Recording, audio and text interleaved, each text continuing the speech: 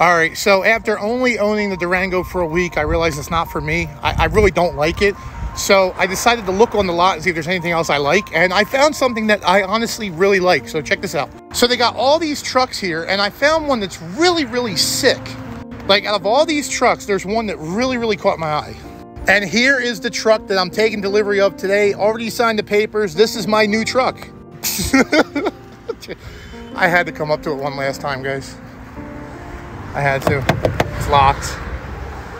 I had to say goodbye to, well, basically this was my dream truck, to be honest with you. But she'll go to someone else. Did they clean it up? Yeah, it's all nice inside. I mean, it was brand new anyway. But one last goodbye. Bye. It was a good truck, but in the end, leases are not for me, so bye. See you later.